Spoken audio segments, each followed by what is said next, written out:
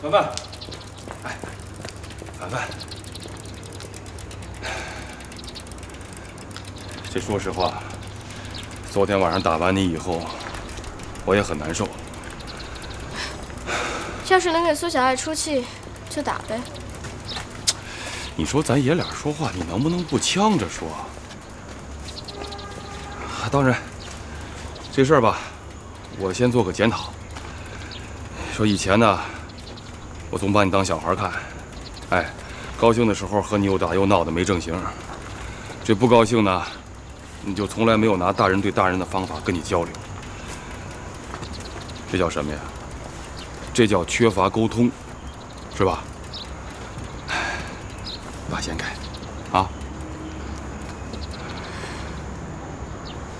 你甭改，我知道我这回的事儿做的有点过了。闺女，你能这么想，爸这心里就高兴了。你说你跟苏阿姨水火不容，其实吧，根儿在我这儿。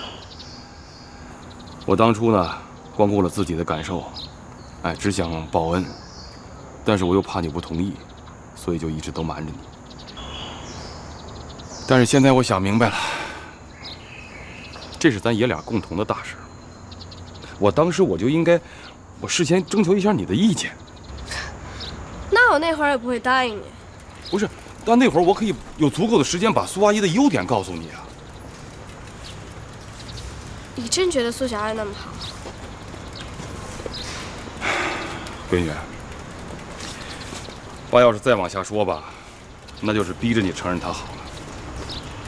哎，你这么着，你呀稳住神儿，哎，然后呢，别带任何偏见，你好好观察她一段时间，你细细的品一品，她是好人还是坏人，行吗？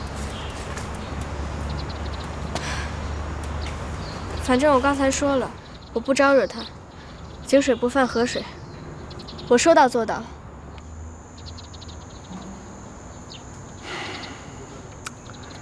爸信你。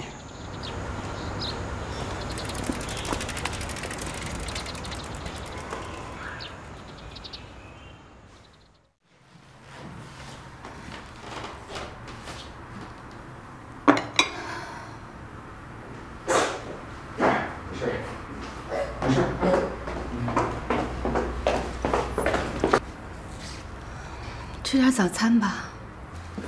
我带着迪迪去上班，我们俩在外面吃。什么意思呀？落实昨晚说的话，给你自由啊。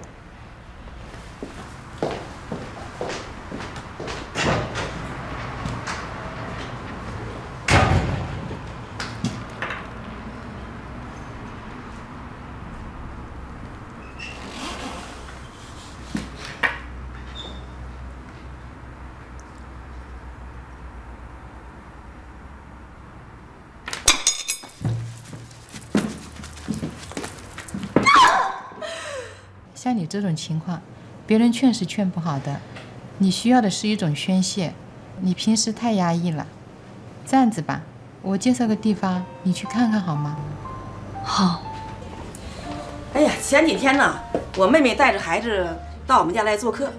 哎，你说我们这涛涛哈，一见有人来呀，他那疯病啊，立刻就犯了。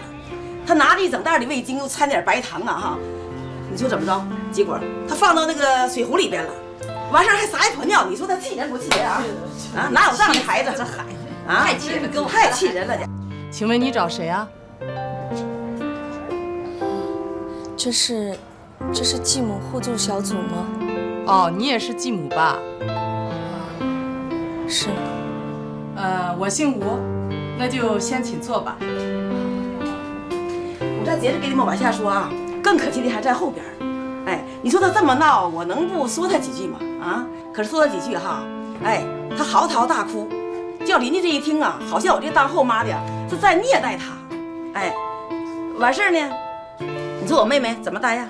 啊，领着孩子就走了，连口水都没喝呀。嗨，没办法。我这几天呢，心里特别堵得。我家那孩子在学校获了一个计算机动漫制作奖，学校举办学生展，叫家长去参加，结果我和他爸爸去了。哦，这可是一件好事，孩子其实特别愿意让家长去欣赏他们才华。啊，那才叫有才华。他那个动漫短片呢，简直就是回忆他小的时候，他妈妈怎么疼爱他。